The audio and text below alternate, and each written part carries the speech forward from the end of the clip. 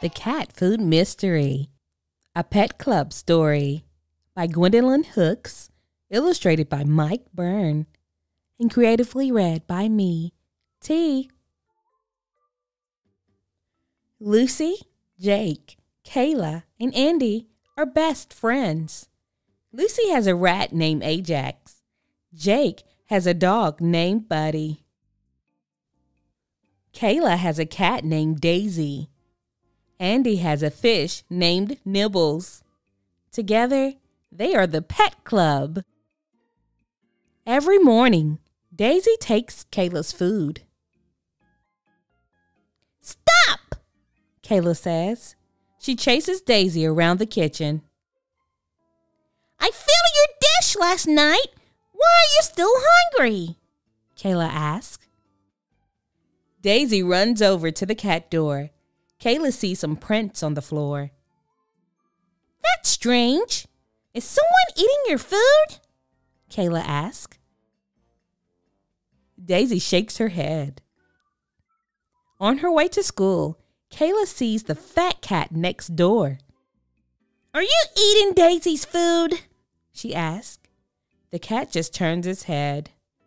Kayla hurries to school. She tells the pet club about the missing food. "We'll come over tonight," Jake says. On her way home, Kayla sees a sign. "A raccoon is missing from the animal park." "I'll have to tell the pet club," Kayla says.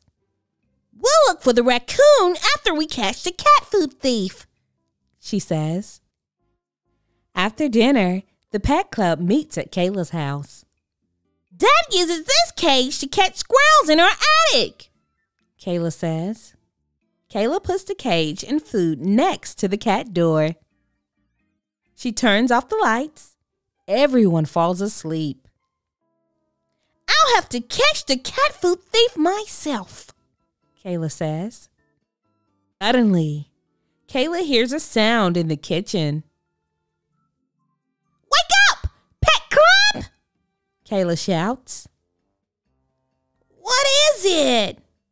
Lucy asks. "We caught a missing raccoon," Kayla says. The raccoon is in the trap. He is staring at Daisy's food. "It looks like we solved 2 mysteries," Jake says. "Now it's time for a snack," Kayla says. "Daisy can share her food one more time."